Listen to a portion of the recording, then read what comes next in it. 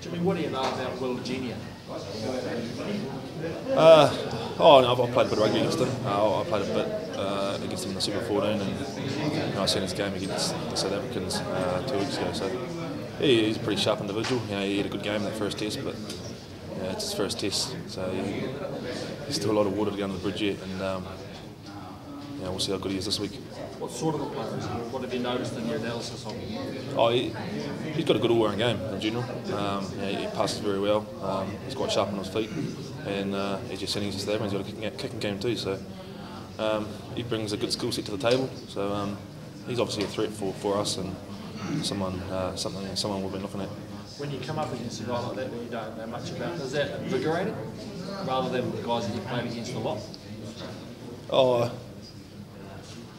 I wouldn't say invigorating. Like as I said to you guys before, it's gone are the days now where you play, you look at your opposing player and try and square off against them. I'm out there to do the best for my team, and I'm worried about my job, let alone what he can do.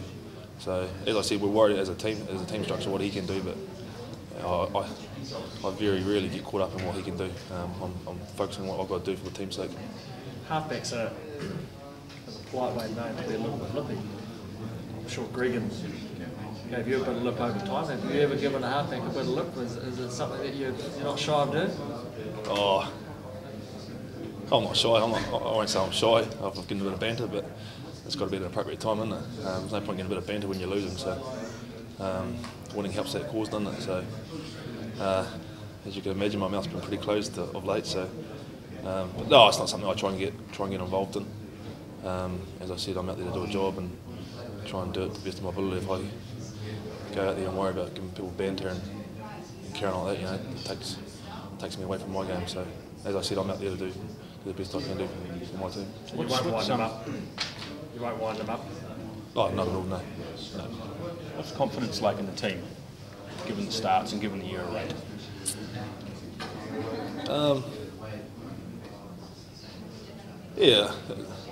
We're hurting. We're hurting Saturday night.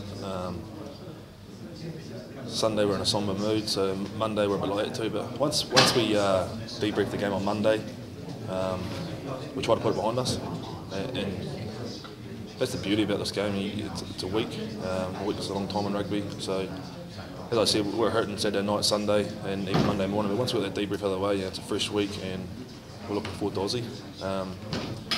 But that's the thing. We're all trying hard and all working hard, but it's just not happening. But it's our ownership to try and get out there and try and fix it. We're not going out there to make mistakes. It's just the nature of the game and the pressures we can put under. You see it, right through sport. It's just the nature of the beast, really. But we've got to do everything we can in our preparation, not to make mistakes. And someone's probably been a bit guilty of, not doing that to the best of our ability throughout the week. So there's been a big ownership on that this week. Thanks, Jim. Cheers, mate. Go to number8.co.nz.